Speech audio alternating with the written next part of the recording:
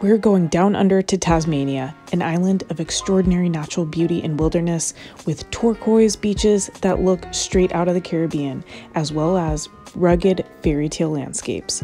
Let's go check it out.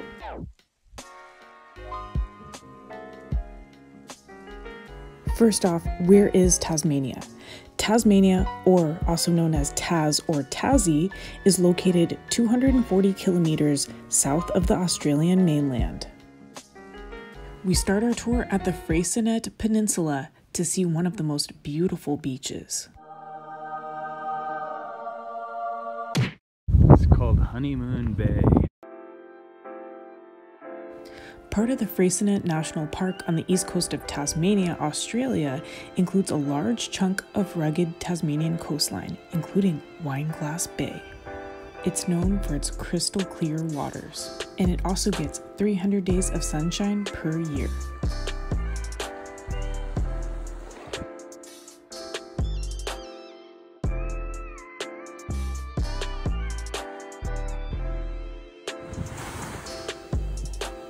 If you like these views as much as we do, hit the thumbs up button and subscribe down below.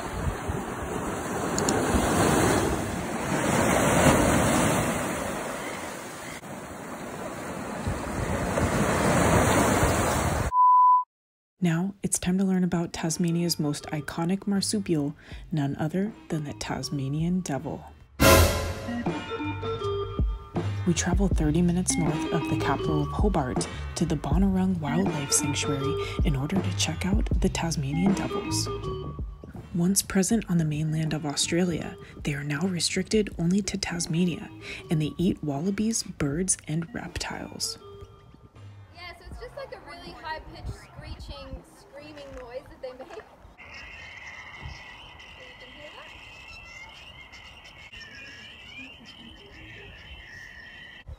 And of course, yeah, that's how they got their names. But like I said, they don't deserve it, the bad reputation. They're actually quite shy animals. Certainly not aggressive towards anything else, but maybe other devils. But it's a much colder climate down here as well, so it's not, not great for mainland koalas to be just shipped down here just to keep in captivity. Because up there they can be rehabilitated and released. Now we don't hold them here, but you can stand next to him and take a photo standing next to him if you'd like.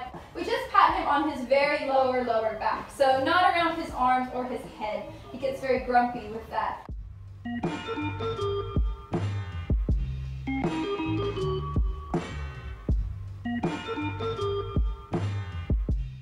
We're in Tasmania, the East Coast, Tasmania. We're on the beach, I think this beach is called Rasmussen's Beach. Check this out.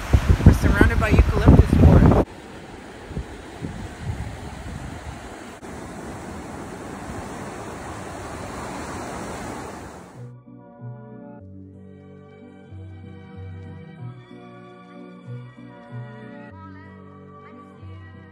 Now, time for Tasmania fun facts.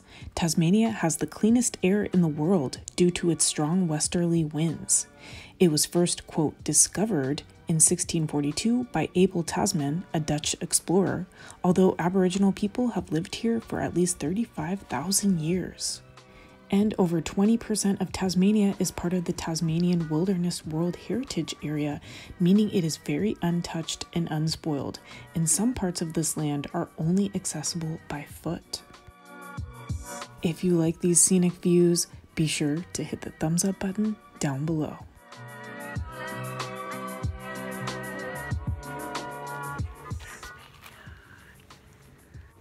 Check out this view. Wineglass Bay.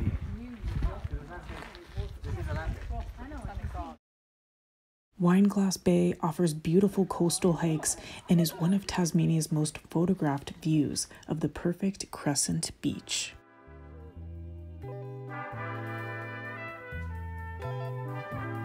Well, I know that you're young and We're in Port Arthur, Tasmania. We're here at Eagle Hawk. And in 1832, the first convicts were taken to Port Arthur. In that same year, a military station was established at Eagle Hawk Neck to prevent convicts escaping from the peninsula. Eagle Hawk Neck.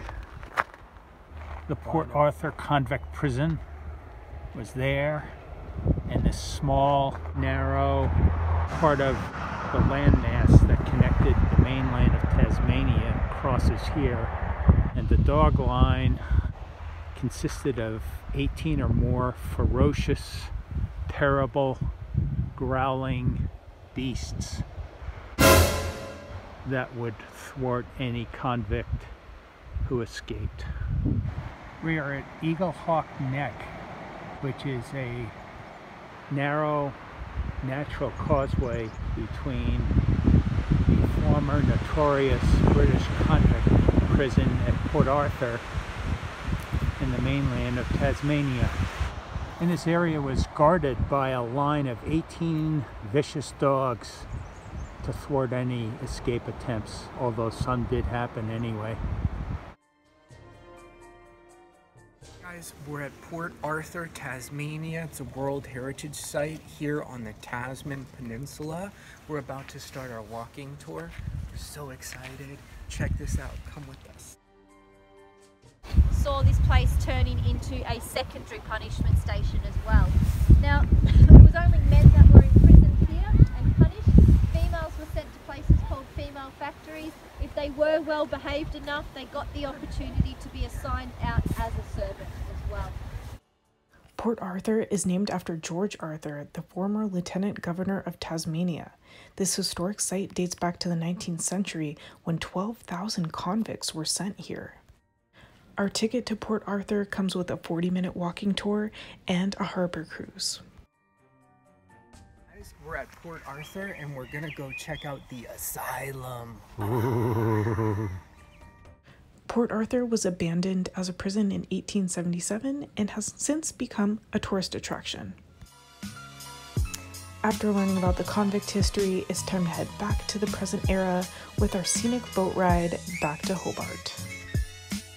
We hope that you enjoyed this glimpse into Tasmania, its epic beauty, and unforgettable history. If you liked it, hit the thumbs up button, share with your friends, and subscribe for more travel videos.